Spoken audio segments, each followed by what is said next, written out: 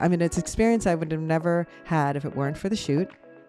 So I can appreciate that. I don't think we would have, Croatia wasn't really on a hot list off the top. So that was kind of cool. And then but I would definitely say you don't want to go there in July and August. The heat was brutal. It was killer.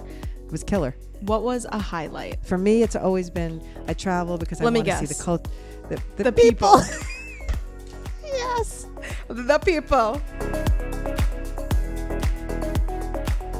Hi, Julie. Hello. I think people need to know that we don't have a pre-conversation before the conversation. We just dive right into the conversation, and I have not spoken to you face-to-face in probably 2 weeks now. Is that right? Mm-hmm. Did we FaceTime at all when I was away? I don't even think we had one. We had like one. Early on? Earlier on while you were still shooting. Oh, so long ago that I barely remember it. But yes, so this is real time, us catching up in real time. I kind of love it. All right, so let's start with, we don't even have a topic for today. We're just going to jump in to have a quick catch-up conversation, which I think is going to be fun because there's a lot of things we can catch up on. So one part of it you know a little bit about, but we returned home yesterday. And from where? You need to give more context. Contextualize? Okay. Yeah. I've been away for 2 weeks in Croatia, and I started in the city of Zagreb filming filming TikToks. I always get mixed up when I say that. So I've been filming social media content now. We're going to talk about that later on in the episode. So I was filming TikToks for 4 days on a production shoot, like on a full-up shoot. And then I took another 6 days off after to go see Dubrovnik. We ended up going to the island of Hvar, and Dad met me there. So I had like a little vacation following the shoot. So that was fun. But so he was here, but when he left, I guess unbeknownst to him, we arrived home last night to a smell in the house that I can only tell you was like a dirty diaper smell. And I'm like, what the hell? Did he leave the garbage in the bin? Because he was the last one out of the house. And I'm looking around. We couldn't find anything. And I went to put some groceries we brought in the refrigerator, and I nearly keeled over because the smell in the refrigerator was from the compressor I must have shut off like a week ago. So there was a heat wave. The refrigerator probably kept cool for a few days because when it's closed and if the compressor goes and it stops working. So the thing wasn't working. And then it was 100 degrees probably in the house. We had the air conditioning set to 86, so it didn't get too hot. But still, 86 is hot when it's days on end and the refrigerator isn't working. The smell that was coming out of there, everything melted in the freezer. It was warm. So the food had created warm temperatures inside the refrigerator. It wasn't even just like normal. Yucky. Oh my God. Okay. So thankfully I do live with an engineer who's immediately fixing. He's a fixer. So he's on the phone. Next thing I literally was still unpacking and bringing in things from the car. And he was already on the phone with the refrigerator company trying to figure out the troubleshoot and everything like that. Anyway, long and story short, it's not worth fixing because it's 10 years old and they said that the compressor is going to be expensive to fix. And he's just like, let's get a new refrigerator. So immediately he's looking at refrigerators and all that. But today, so we can't get a refrigerator delivered until Monday. So we have the whole weekend without the refrigerator. The smell in the house, I can't even tell you. I'm cleaning. I don't want to clean it too much because I know we're getting rid of it. But at this point, so I don't want to be like in up to my elbows cleaning this refrigerator. So I'm doing as much as I can to get the smell out of the house. I have like a fan blowing and I'm going like gangbusters on cleaning. And then he goes out this morning, comes back with a little tabletop refrigerator from Home Depot. He's like, God. I'm not going to walk up and down the stairs all weekend to get the milk. I was cracking up. I just thought that was so funny. So now we have like a college refrigerator on the counter for the weekend so that we don't have to go up and down stairs, which is hilarious. That's a typical Tom fixer move. And then we have the replacement refrigerator coming on Monday. So that's what happened. Woohoo! Fun times coming home after 10 hours on a flight and having to been up like for hours before that, and then having to like dive into a refrigerator cleanup. I can't imagine. I mean, I have a refrigerator story, but it's not of the same. Do you? Well, what happened last when I hurt myself. Oh, when the thing fell out of the refrigerator and broke your toe. That's really only my update. Oh, you just spoiled it. Oh, that's my only update. That of what happened. Yeah. Since I'm gone, is that what was it that fell out of the freezer? Well, to recap, we had kidney stones. We had a car accident. I feel like there was something else. This is the something else maybe. But I'm opening the freezer last week. Okay, first of all, let's backtrack even more. On Monday of last week, I passed my kidney stone, which was that's so exciting. the best. Yeah. And I took it in today to get analyzed. So making moves. But the day after I passed my kidney stone, I'm literally posting on Instagram that I just passed my kidney stone, like, hallelujah. And I go to make lunch and I open the freezer, and one of those, you know, when you order something cold and you get one of those ice packs that in packaging where it's like the plastic, it's like a whatever. So we saved a couple of those. So we don't have a ton of ice packs for when we go to the beach in case, I don't know. So one of those was rock hard, fell out, landed on my toes, on my second toe, on my right foot. And as soon as it hit, I was in so much pain that I screamed. And Steven was wearing noise canceling headphones. And I literally screamed. And I don't really, usually when I get hurt, I usually don't scream. You know, I get real quiet and I go, I'm okay. This time I screamed. You know, it's bad. But I screamed. I went, I think I just broke my toe.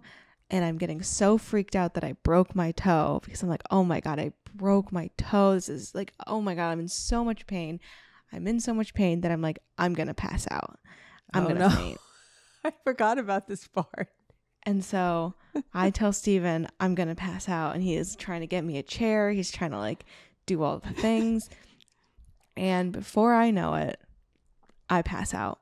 And I have no memory except that I wake up on the ground to Steven like snapping in my face, trying to get me to come to. Oh my God, Julie.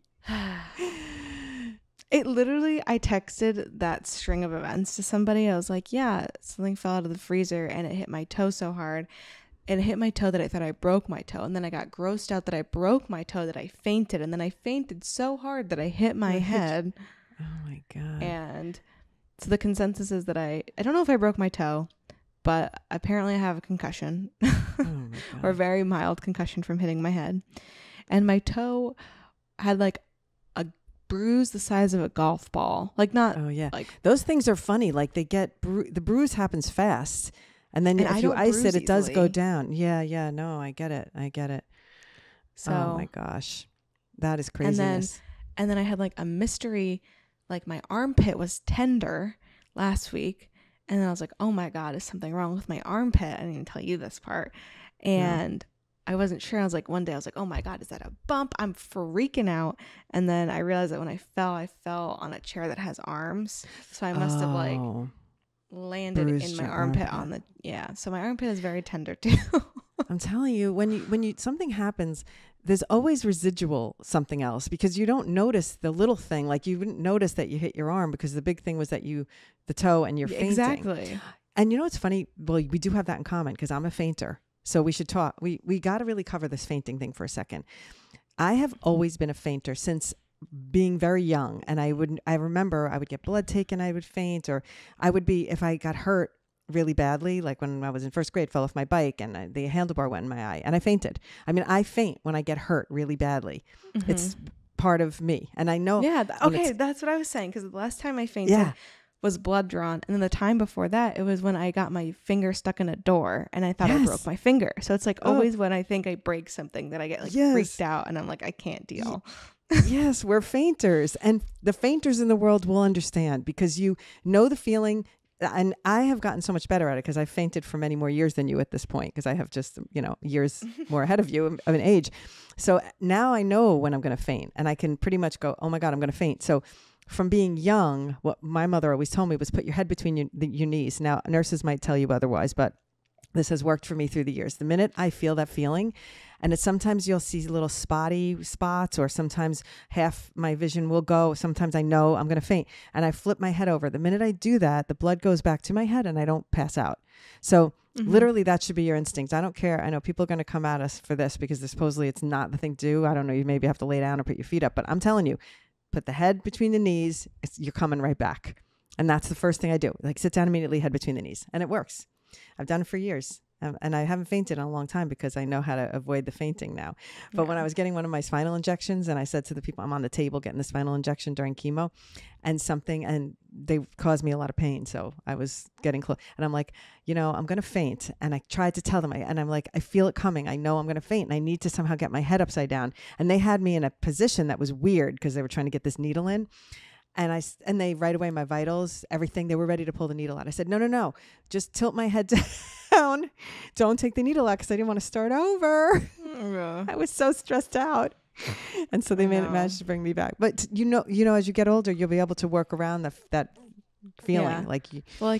It's just, I have to go get more blood drawn. And the last time I fainted was when I got blood drawn, and I'm seeing like a holistic, natural doctor. So they're doing like normal blood work times 10 because they're ordering the things at like a regular doctor. So like the last time I fainted was because I was getting so much blood taken. I fasted for like over 12 hours at that point, and I opened my eyes. I did good through getting the blood drawn, but I opened my eyes and they had the basket of all the vials in front of my face for when I opened after I was done. I was like, that's it. I think they must have been busy, or I had a new nurse, because I was just like, I'm going to faint. I really don't feel well. I think I'm going to faint. And she's like, okay, well, let's walk you to the back room. Oh my God, no. No. Walk me to the back room. I'm going to faint. So then you have to lay down immediately or get your head down. I got up. And I fainted. And I also, in a fun surprise, threw up while I fainted. Oh my God. Julie, you're a train wreck. So I have to get my blood work done for an update because it's been like over 6 months, and they want to see like if things have gotten better based on like the healing protocol. And I'm like dreading it because I'm like, I need to go. I need to tell them ahead of time, like, I need to lie down while you do this. Yes, that's a really good thing. Tell them ahead of time, because once a fainter, always a fainter. And even with all the chemo and the needles and all this stuff, still when I go to get blood drawn, I cannot look at the needle going in. I'm like, go ahead, just do it. I can't look, because if I look, I will get lightheaded. I can't do it. And I can take, my tolerance is higher for needles and stuff now and the pain, but I still will faint if I it's just the way it is. It's the way I'm wired. And then it's also like being scared of heights. No matter how many times I climb the zip line, I do the bungee thing or whatever, I think I'm going to push through the fear. I'm not going to be afraid of heights anymore. It's in me. That's how it's a body reaction. When I'm up high, my knees get weak. I get a strange feeling in my stomach. It's just the way I'm wired. And no matter how much you do it, supposedly if you do it more, you can desensitize yourself. But I would have to literally live on the top of the Empire State Building and be outside every day to desensitize myself. Oh my God. I can't get over it. It's just part of me. It's part. That was my week. I had yet another medical blunder. God.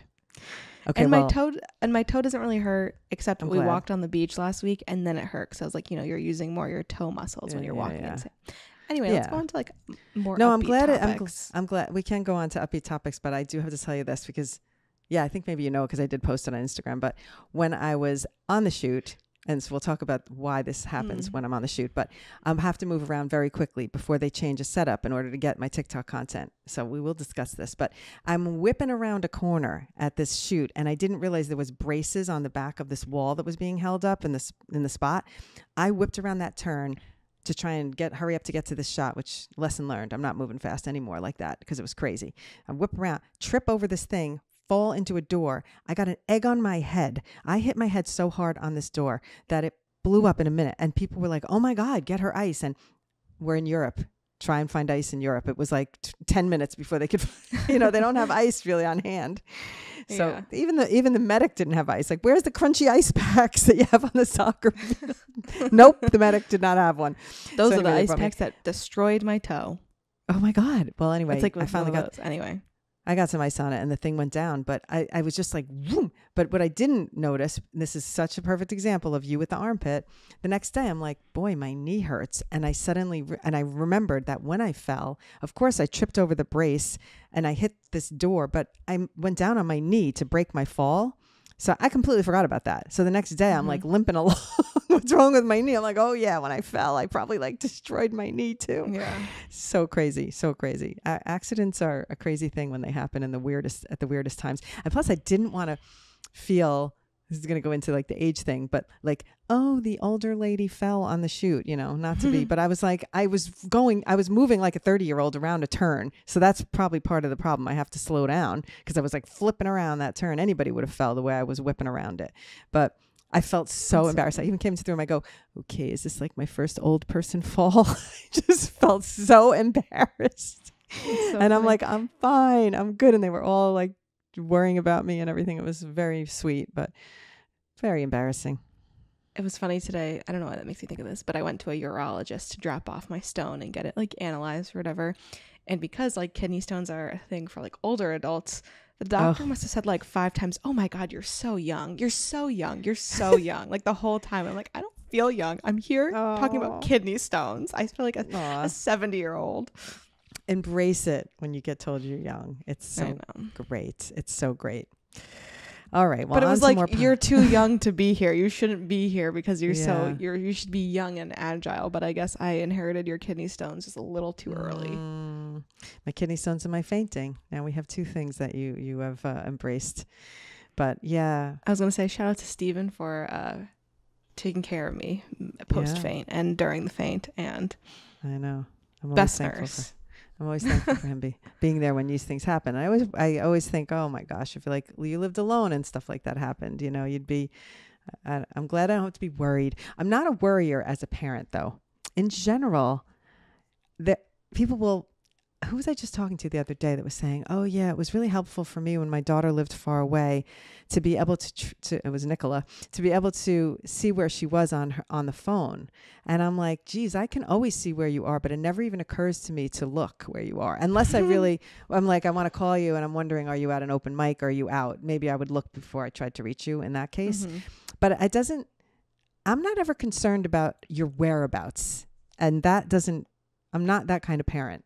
I don't know. I just don't worry in that way. Good. I think you probably check where I am more often just because you're wondering if it's good. The same thing when I want to know same if thing, I can call when you or not. Exactly. I don't know, it's just funny. Different styles of parenting. This was a funny one. When I was on the shoot, I was in a van with, you're going to love this story. See, this is the things that I wanted to tell you, but at the time I couldn't get on the phone and talk to you about these things because I just didn't have any time. So we're catching up now. So there's a client lady in the car that's about probably close to my age. And then there was 2, literally one of the women was like in her 20s. They're both in their 20s. So more like your age people in the back seat. And so we're in this van. So she's talking about, somehow we were talking about you. And I was like, how you live in California, but we work together. Somehow that came up. And she thought, oh, that must be so tough. My daughter lived far. It was so hard. And I said, yeah, I know. But, I'm just happy that she lives where she wants to live. And so we talked a little bit about the long distance thing.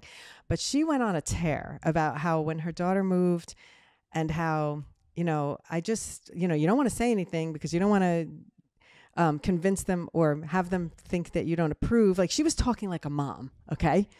And it was so weird for me to listen to it because I was listening to it and thinking, okay, I was relating it to it like the 30-year-old person. Like I was more with the ladies in the back seat kind of thinking, oh God, like I wait, I can't, because, and I even said this at one point in the conversation, I said, I understand where you're coming from, but having had parents that were so overbearing, I still fight that battle of the overbearingness in the parentals. So I still think about the person that's the younger person. I still think of myself as the kid. That's what I said to them. And I said, I can almost relate to this conversation more from their point of view. Because the kids, the younger girls were talking about how, yeah, well, when my mom is, like when my mom like is checking on me or something like that, or I can't really explain it, but this is not coming out right. Anyway, I was seeing everything she was saying. I was immediately triggered, if that's the word. I was triggered as the 20-year-old, not as like, oh, I'm relating to you as a mom. It was the weirdest thing. And I recognized it as it was happening. And I'm like, no to everything that she's saying right now. And I couldn't say that. Number one, she's the client lady. And number two, she was looking at me like, right? That's how it is when we are parents. And I'm like, yeah, I'm shaking my head no the whole time. Like, I don't know what to say. I can't like disagree with the client lady, but so I finally did say, I don't know. I'm still, because of my parental situation, I relate to this conversation more from you guys' point of view. And I pointed to the ladies in the back, and so I always think of it from my daughter's point of view before I even think of it from a parenting point of view. I just thought that was interesting, and it was a moment of clarity for me, because I realized that that's a lot of, I think, of why I am the way I am as a parent. Yeah, it was so clear, because I suddenly realized my reaction inside was the kid point of view. And I reacted to it as if I was still the 28-year-old and this lady was telling me what to do, like my mom. I can't even explain it, but it was like, you know? That's weird. Yeah. It's like an outer body experience reaction. It was such a moment of like crystal clear difference in parenting, and I figured out why it is, because and just like if you always say, like in therapy, when they'll talk about like your younger self and you think about your younger self, a lot of my reactions to things now are still from my younger self perspective. Right? Interesting. Yeah. I don't even think when I'm on these sets, I feel more connected to the people that are your age than the people that are my own age, especially when that moment happened. You're a young soul. I am a young soul, and I'm not saying it to say I'm trying to be a young soul. It's just my wiring. Well, that's good. I like that you're a young soul. It makes life better. Yeah. Good. Lucky for you. Lucky for me. And yes. Tommy and Jonathan. It's funny because I remember back in the day, I'd be like, oh my God, like Tommy gets to have you as a young mom and I'm going to have you as an old mom. Like, I remember that, like, feeling like yes. That. I remember you saying it to me and I was like, don't worry, I'm still going to be the same person. And I remember it so clearly. I could picture it in your little pink room. My little pink with the covers with the little pink and blue little design on the cover. But I have a question. This is random and off topic, but you always tell the story about how how you would come home from work and I would be like, Mommy, new earrings? Yeah. And Steven and I were both wondering, like, he asked me and then I was like, I don't know. How old was I when that would happen? Like, very how young? Very young. Because I would pick you up. So you were in my arms. So you were closer to my ears. Oh, wow. That's how young. Because it was like you were like 2.5 and something. And I would pick you up. And I'd be like, Julie. And I would be going for the cuddle. And you'd be like, no, Mommy, new earrings? That's so crazy. Yes, very young. My guess was like, I was probably like 6 or 7. No. Very young. Wow. I'm held. Impressed with myself. Yeah, very observant. You're always very observant. Still am. Always watching the mothership with close eyes. You know me. That's why when I'm with you, you're looking at me and you're like, "Do you have a blackhead?" I'm like, "Oh dear." That's how close you're watching me one time. No. Sometimes I do that. Yeah. Sometimes I know. I need to make sure you're good. Keep me good. Keep me. What does it say? Keep me honest or keep me good, whatever it is. But yeah, that's why I appreciate your honesty, because you've always been you've never held back, and I like that. So thanks. Funny stuff though. That's Tom coming out. Yes, of me. For sure. For sure. Oh, the Tom one is, I wouldn't blow smoke up your ass. That's right. That's what he always says. You know I don't blow smoke, Hal. You know I don't blow smoke. You know I don't blow smoke. I don't blow smoke. This is funny. I have a video I'm going to post from the trip, and I have two shots of him in the video. And I was debating. I'm going to show it to him before I post it, because you know how he doesn't want to be in my content. But there was we were with that woman, the travel agent, Alita, that I met. That was so much fun. We'll talk about it. But when she was with us, she was like, "Oh, let me take a picture of the two of you." And she, everywhere we went, she was like, "Get together, I'll take a picture of the two of you." And Tom kept saying, I don't do photos, you know. But there were some nice pictures she took of us. So I've used a couple of them, because you know how you can you can take live photos and turn them into video. Yeah. When you edit. So I took a couple of the photos, and it's like of him, and he's actually smiling big, and it's a nice shot of the two of us. So I put them in the video. I was working on, I have like a whole bit about you being like an influencer, And then I wanted to add another section. Well, you know the bit. I wanted to add more jokes to it about how like you are so online and dad is so not online that people think like I'm estranged from my dad or that he's dead or that you're like divorced or a widow. And that like that's how uninvolved he is, that people think he just is like doesn't exist. Well, it's the wacky online perspective of people only know what they see of you online. And so because he's not online with me, they know you guys. Everybody knows you guys. And he's just like this, he's not present, but he's so present in life. Right away, fixing the refrigerator. Right away there, like the minute when I was blind, getting the apartment in a place where I could find things. So he's very, very there. It's just that he doesn't have an online presence. So it's confusing, I think, a lot of times. But I kind of like it. It's like a little, a little bit of mystery in the. He says, "Oh, it's better keep them guessing. Like, I'm not going to be on." So now I'm like, should I take this shot out of this video or what? Because it's going to be going. This one I want to put on TikTok, and he'll be in it in the last shot of the two of us. It's a cute photo. I'll send it to you. Anyway, it's funny, but yeah, he did.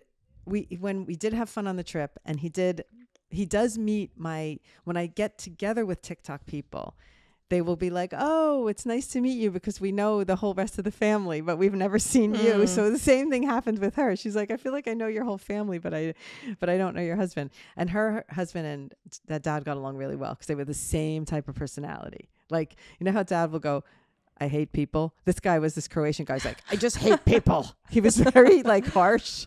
And I said, as soon as he said it, I go, "Oh, him and Tom are going to get along so well." And they did. They got along so well the whole night. Very funny. How was but dad doesn't really, as they would say, they're not antisocial. They just don't like people.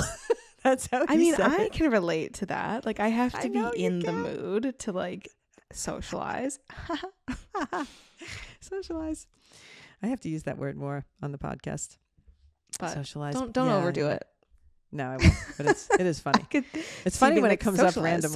Socialize. I very rarely even say it, but oh gosh. What other highlights from the trip? Okay. So hold on. Let's break it down.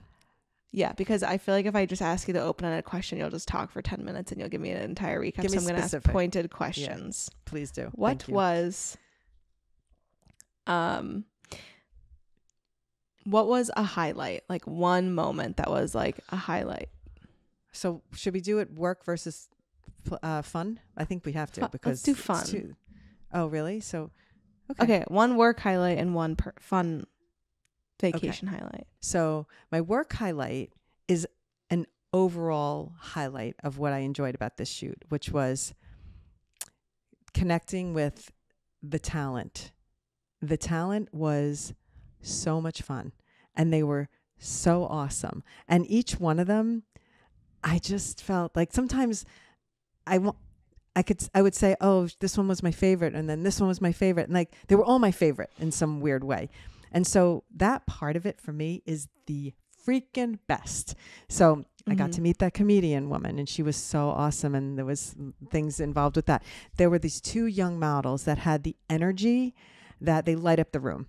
And one of them was like, "Oh, our energies just match each other." And then I thought to myself, which I could get almost emotional thinking about it. I was like, do I do that for people? Like, because I felt so like, "Oh my God, they just like light up the room." And she was like, no, you light up the room. I'm like, no, you light up the room. And it was like an argument over who lights up the room. And it was just like so sweet.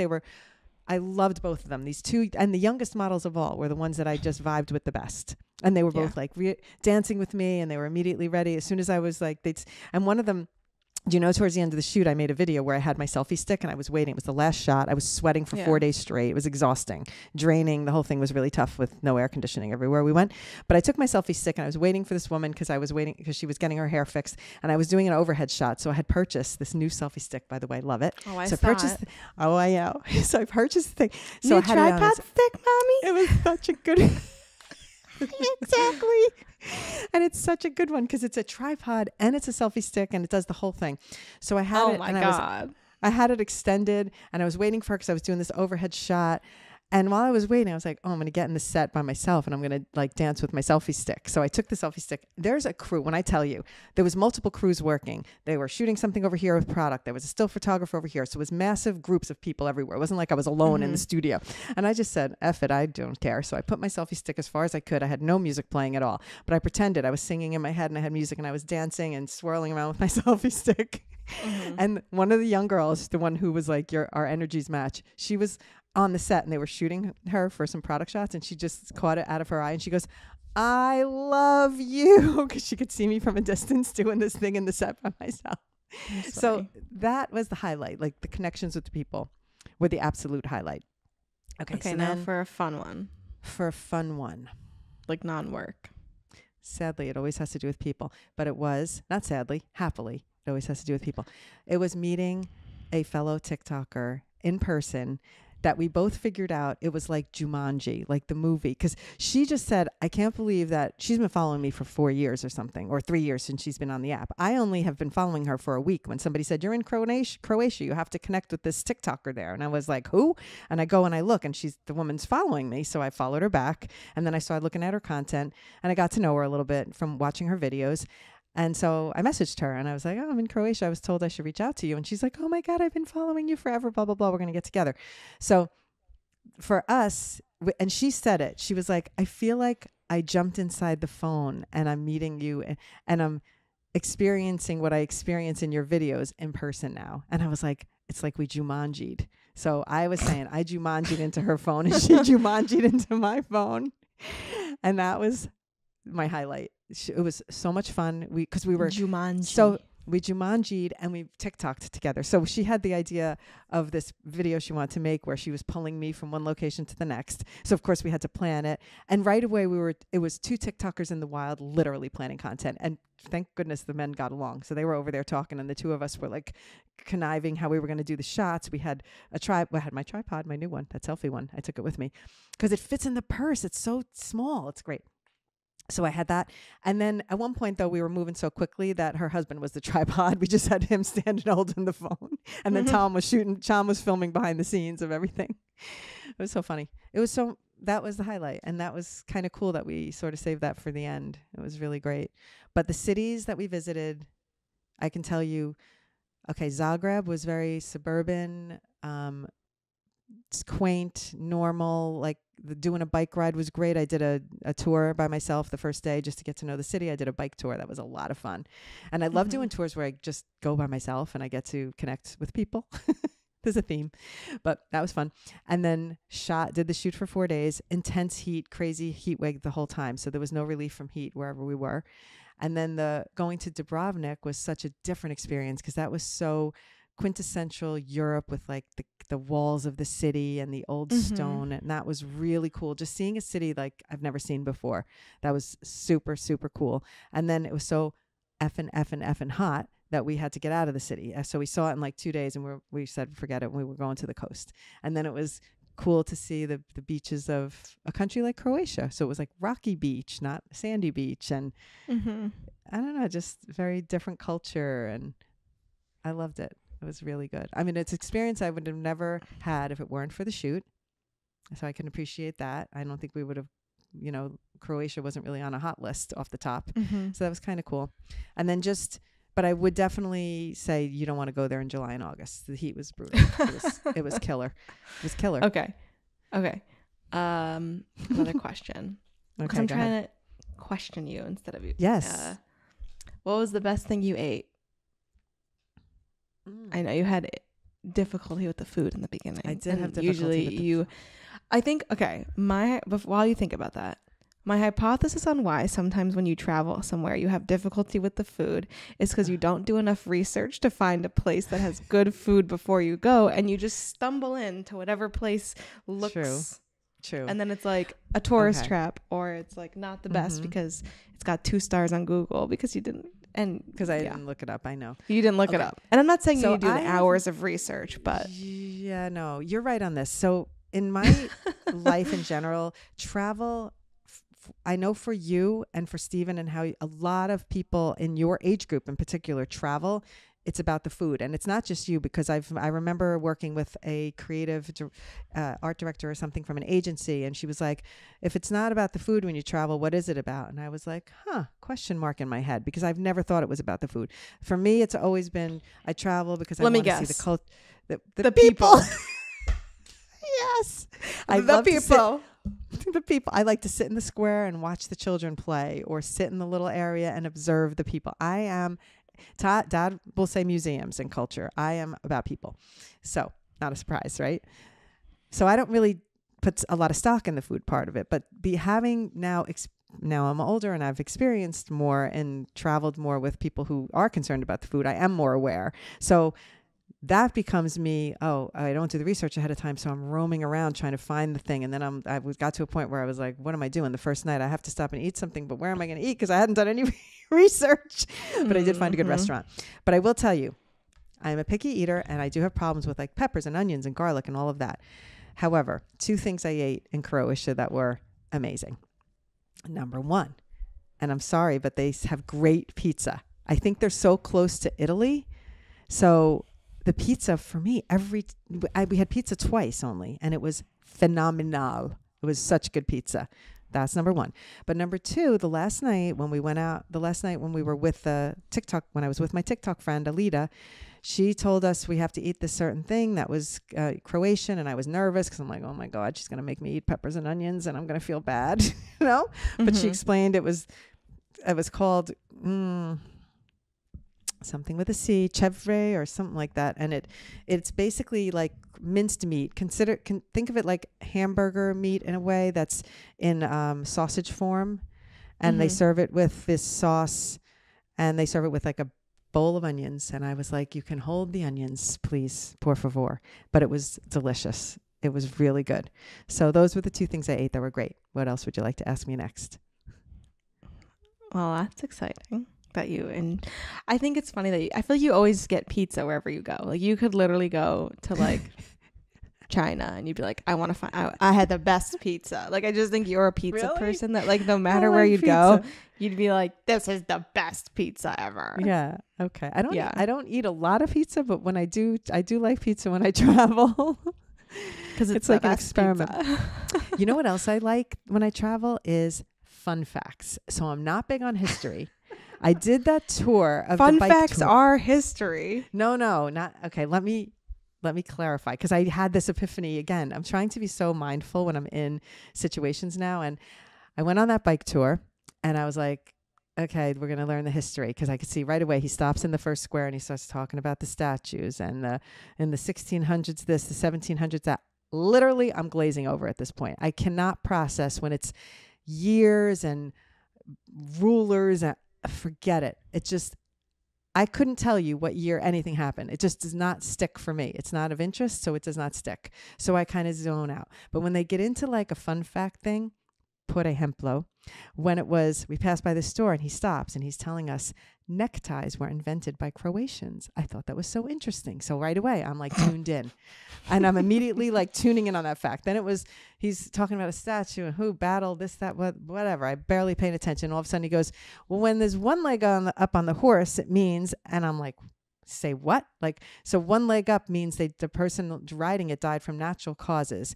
If the horse has 2 legs down on the ground, or 4 legs in essence down on the ground, it means they died in battle. So I thought that was an interesting fun fact. Croatian thing? He said it's Croatian, but it's in a lot of Europe. So I thought that was like an amazing fun fact. Also, parachutes were invented by Croatians. So fun facts I love. There was another thing. There was a shield on one of the things, and he was talking about whatever, the battle, this, that, again, I'm glazing over. And then he says that the king won the prisoner, that he was into chess, and he won a chess game to win the prisoners back freedom, or win the prisoners freedom. And I was like, now that's a fact I can wrap my head around. So I have no idea when it happened, what king it was, but I was like, oh, that's such a cool fun fact. That's why there's a chessboard on the shield. Like, those things I'll remember forever. But I can't, like, with history. No. It just doesn't stick. I don't know. No, it doesn't stick. Okay. What else do you want to know? No, we can start to wrap up. I'm trying to think of like a I good. don't want to wrap up. This is such a fun I'm so excited to talk about the trip. I haven't had a chance to talk to anybody about it. Let me talk about one more thing about the work stuff, just because it was so. Okay. Here's how it's evolving in the work zone, and I love it. So I'm on the shoot. There's a director that's directing the main stuff, whatever the main stuff is. Nobody even shares it with me. I don't even know what's supposed to be happening. Although I have noticed that since I'm working with them, all of a sudden I'm watching like set number 1 over there, and I'm like, they're doing transitions. She's doing her like record swipe, and I'm like, So they're learning things from me from the agency, the creative. They're picking up what I'm putting down, kind of thing, and I'm like, ooh, this is a curious thing. So eyebrow raise, kind of like that. I'm like, look at that. So that's happening in another set. But then it's me having time to do my thing. And what I did learn this time was, because I'm not directing the main shoot, it's very difficult. So I'm not the priority for the set and the crew. And it becomes a little bit of a challenge for me to be able to get my shots, because no one's told like, oh, she's a priority. Make sure she has 5 minutes at the end before you wrap the set. That's why I was whipping around this turn. They were wrapping up a set, and I'm like, no, I didn't get my shots yet. And I'm trying to whip around so I did say at the end of it, for the next one, we have to think of a better process for me being able to not have to be running around like a crazy person, because there was a lot of things going on 4 different sets, and I could not keep track. So by the end of the week, we did figure that out. But it was very interesting to see that my role is very important to that process. So as much as there's this main director doing this main thing, I'm a very important piece of the puzzle there. And it's fun to see that, because I think because I'm not the main director on those shoots, it's a very weird psyche for me to have to walk into it and feel like they're not really.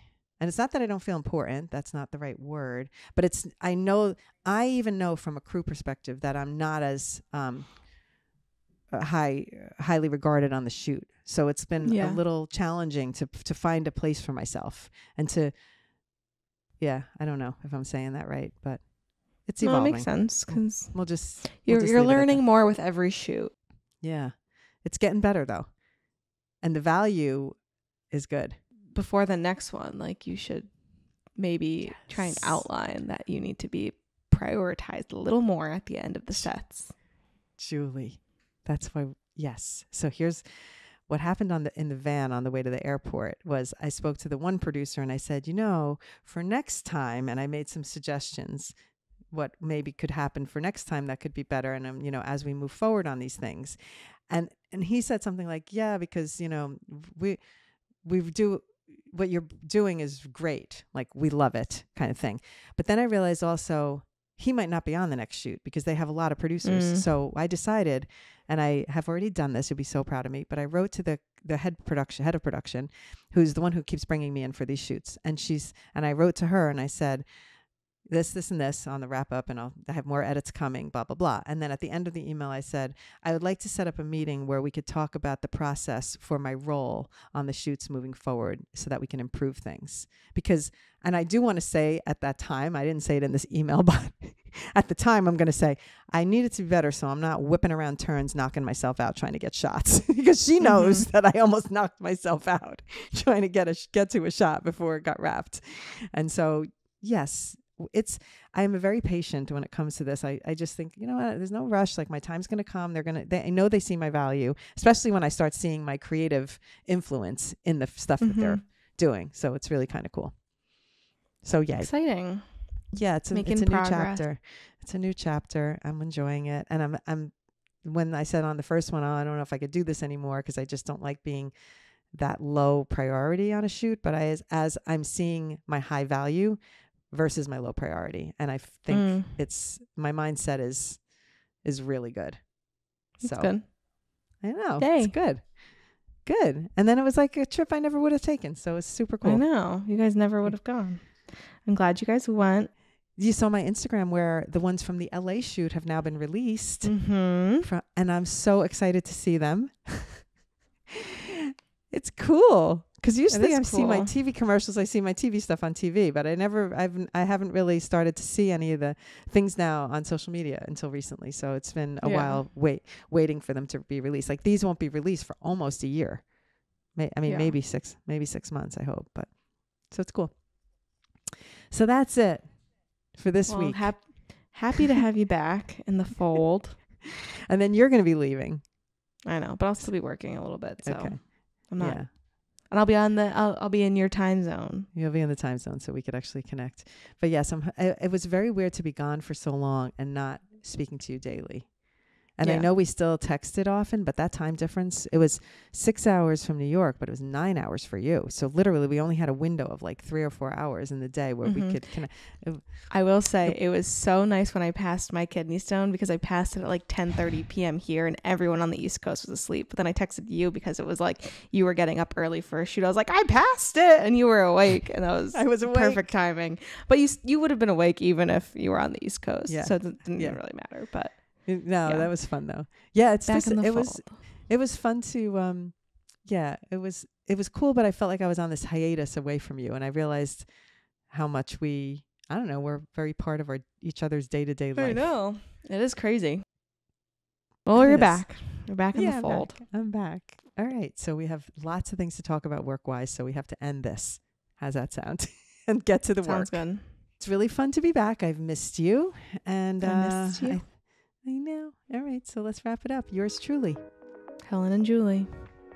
If you enjoyed the podcast, we really would love to know what you like about it. We'd love to have you either leave us a review or reach out and tell us what you think. I mean, it's so much fun when we hear from listeners. I get a huge kick out of it. So please let us know if you're enjoying the conversations and if you have anything you'd like us to talk about, because we'd love to tackle any topic. We're in for it all. Right, Jewel? Oh, yeah. All right. And if you want to learn about social media, hellosocialize.com. You know where to follow us on our socials. It's always in the show notes. And I guess that's it for today. See you next week. See ya. Bye. Bye. Bye.